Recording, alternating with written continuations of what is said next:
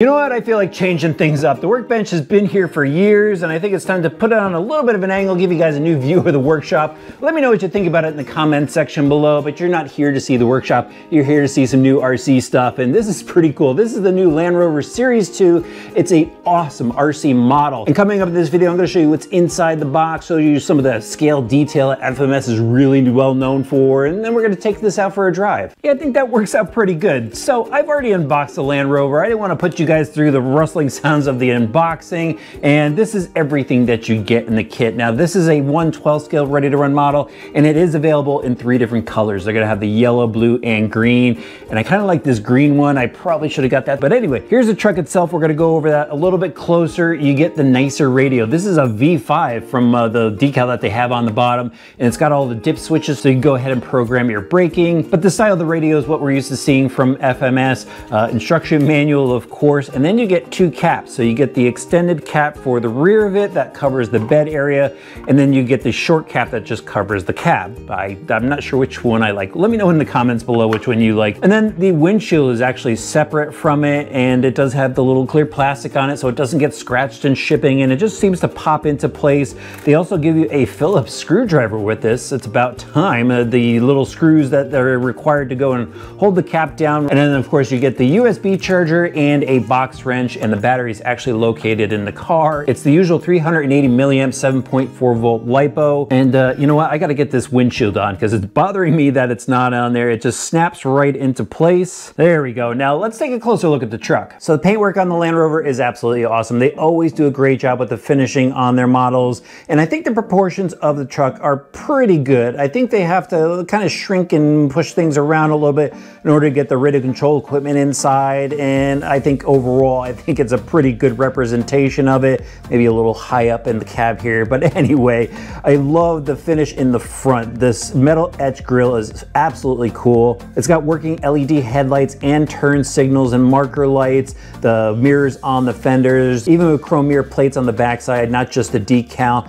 Filler cap, the doors of course open on this. Plenty of space in the bed. I mean, look how deep that thing is. You could definitely load that up with some scale accessories. The tailgate pops down. I mean, just awesome detail throughout this. The taillights light up, and I believe it also has turn signals, and some people love that on these, some people don't. Another metal etched emblem out back, the Land Rover emblem, and then really soft mud flaps as well. So these will probably move as dirt kicks them up. Be just a lot of fun to drive this thing. The wheels and tires look a little bit large to me. I think they use these off of their Power Wagon. I think they use them for a couple other cars, but soft rubber tires and then just plastic front bumper. So the other awesome detail area here is obviously the interior. They've got a steering wheel that turns. There's a servo under the hood that turns that steering wheel. Cloth seats, lots of shifters, detail on the dashboard. I mean, just what you'd expect from FMS, and you can go ahead, detail that up some more. Add a driver figure if you want to. So underneath you got the plastic frame rail chassis. There is your drivetrain. So nice looking scale axles front and rear, metal universal drive shafts from the transmission to those axles, and even looks like ball bearings and universals up front. So that's pretty awesome. This is a shifting 2-speed transmission. So you have a high low. There is the shift servo. And then there's the leaf spring suspension. And I was checking this out before, and this seems pretty soft. So I'm excited to see how this little truck handles. It might handle a little bit better than some of the other FMS vehicles we've seen.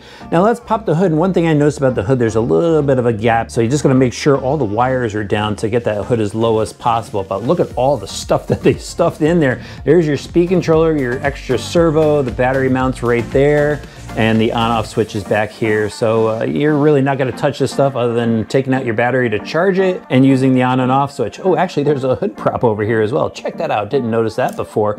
Very nice detail. So of course we need to see this drive, and I am going to go ahead and throw on the half cap. And I'll see if I can find a nice picturesque trail to show it off.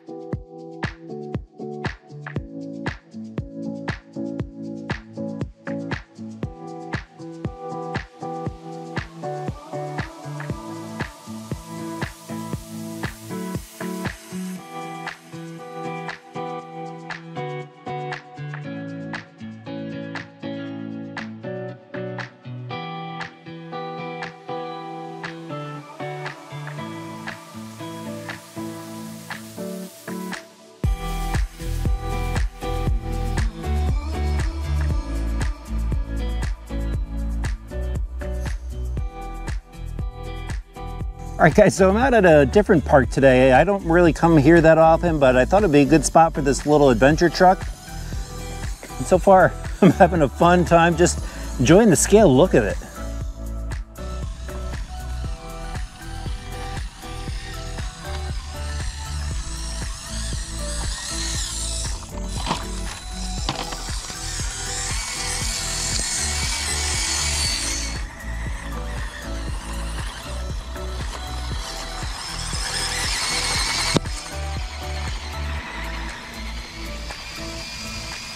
As we thought, the suspension does look a little bouncy, but I bet you if you slow it down in video, it'll look pretty awesome.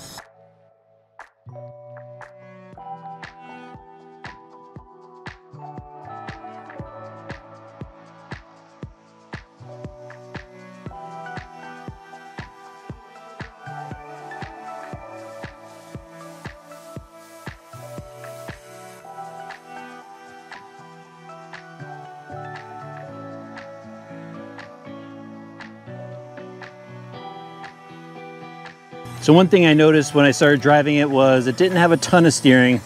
You're gonna have to dial in that dual rate just a little bit to get some more steering out of it. Once you do that, it's much better. Look at that tight turn.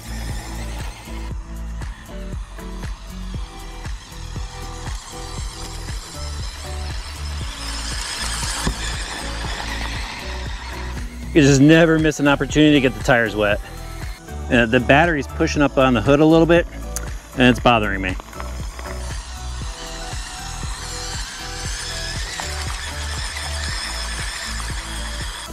Little climb, can we do it? It's muscling, oh, maybe low gear, let's switch it. Back it out.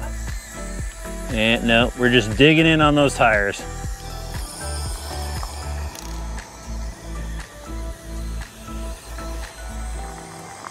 So I gotta give you the high speed, low speed comparison.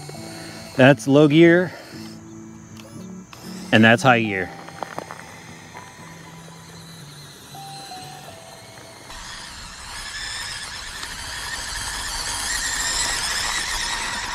And no, I don't have a driver figure in here. If it doesn't come with it, I typically don't like to show it with one on the first video.